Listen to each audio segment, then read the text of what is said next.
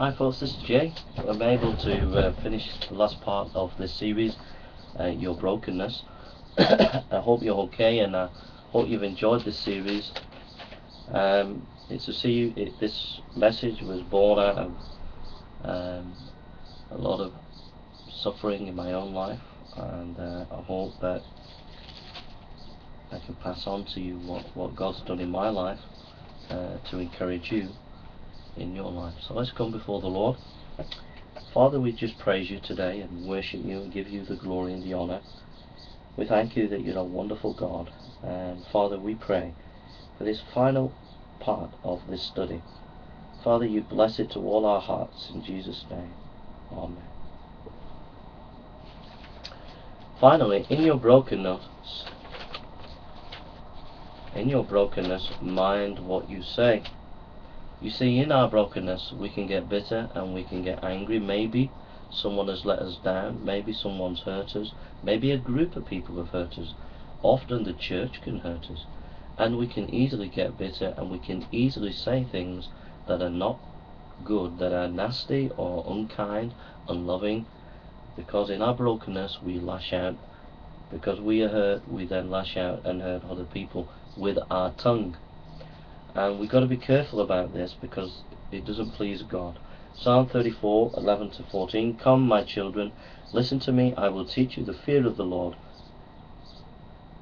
Whoever of you loves life and desires to see many good days, keep your tongue from evil and your lips from speaking lies. Turn from evil and do good, seek peace and pursue it. Seek peace and pursue it. If people hurt you, don't retaliate. Okay? He said, Jay, yeah, but they really hurt me. The church really hurt me, whatever. The church might have hurt you, people might have hurt you, Christians might have hurt you. Don't retaliate. No Christian's ever justified in retaliation with the word or in any way. We have to walk with a sweetness in our hearts. I know it's not easy sometimes if people crucify you and crush you, but that's what we have to do. Let's look at James 1:26.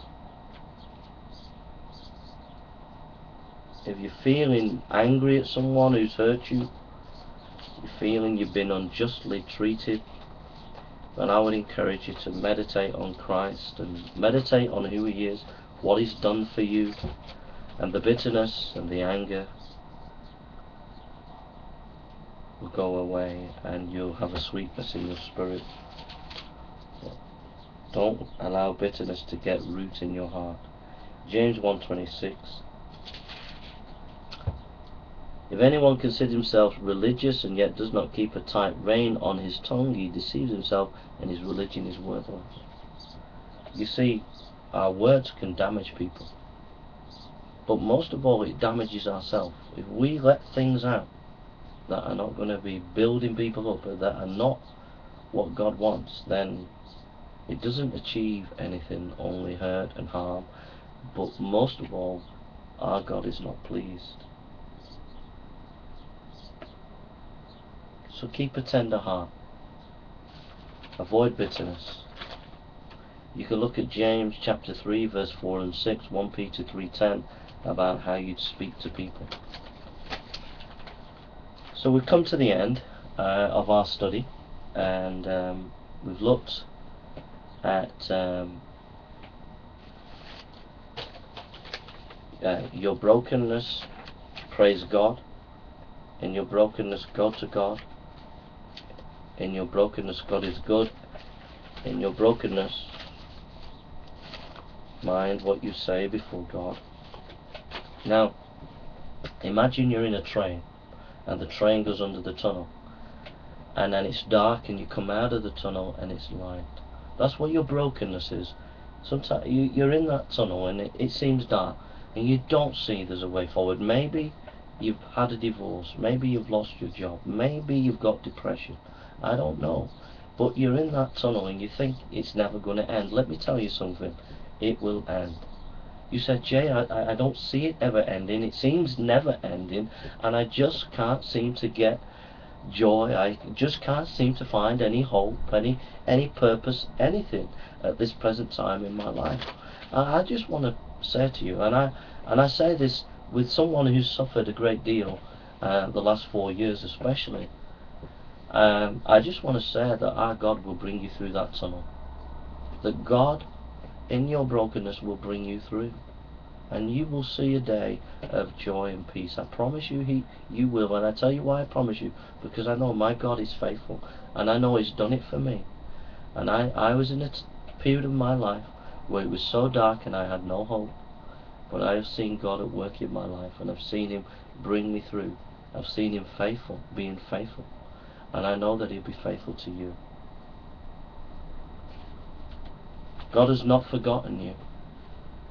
He has not left you on the shelf. You can build your life again. It is not the end of the beginning, but it's the beginning. It's the beginning of a new beginning. Okay. Did I get that right? I don't think I got that right. It's not the end of your life at the moment. If you feel there's no hope, if you feel in that dark place, it's not the end. It's only the beginning. There's new life, new future, new hope, new vision for you, my friend. You need to hold on to these promises. We'll look to one and then I'll leave you with the rest. But Matthew 11:28. Matthew 11:28. Matthew 11:28. Come to me, all you who are weary and burdened, and I will give you rest. That's a promise from the Lord. Let's turn to another one. Matthew 6:32.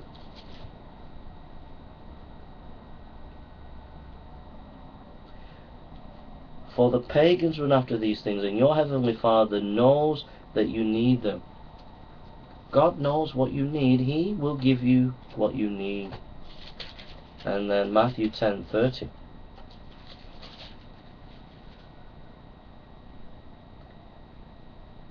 It says, and even the very hairs of your head are all numbered. God knows every hair of your head. He knows every need you have. And He will meet your need. Okay?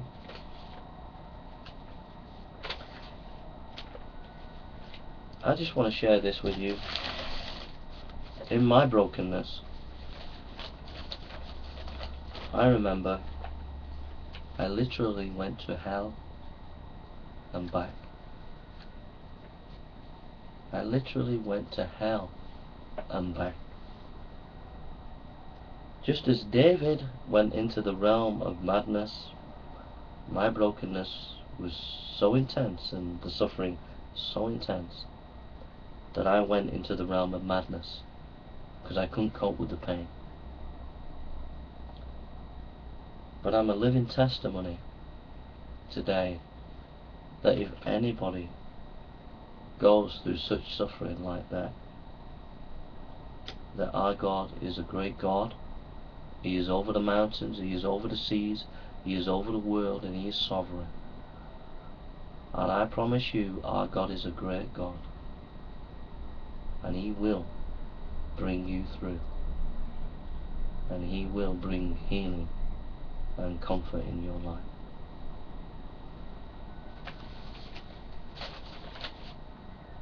Let's finish with these words. I will extol the Lord at all times. His praise will be on my lips. To Him be the glory and honor.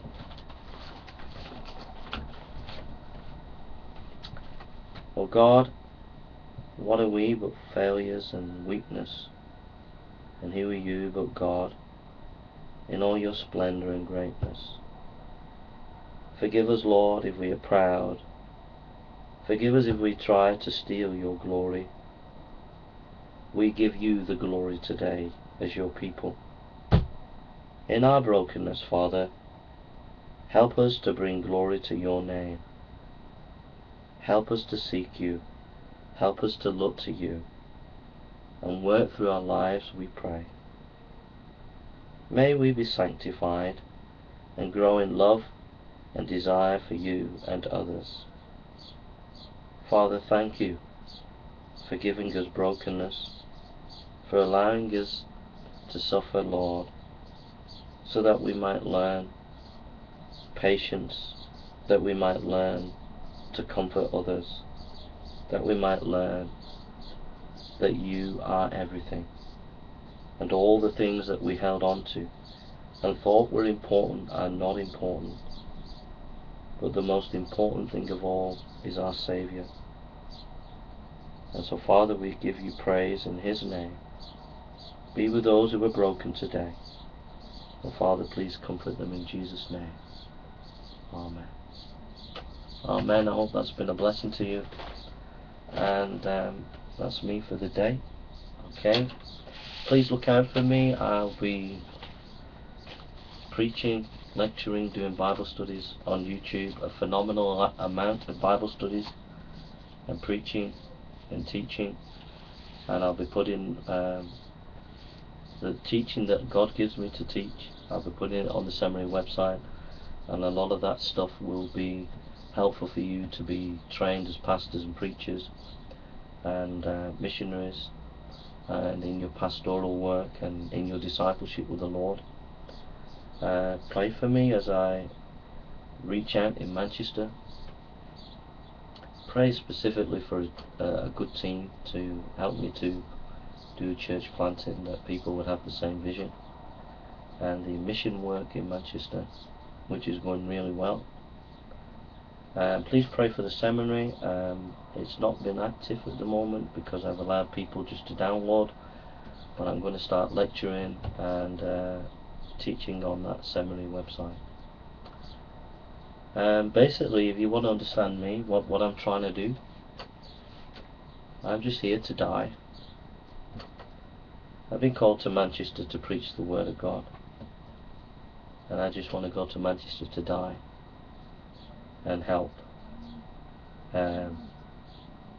preaching the Word to save souls, helping pastoral care, and pouring out my life for those who need Jesus. So, if you want to come to Manchester and come and die with me, then you'll be welcome to do so. Take care now, and God bless.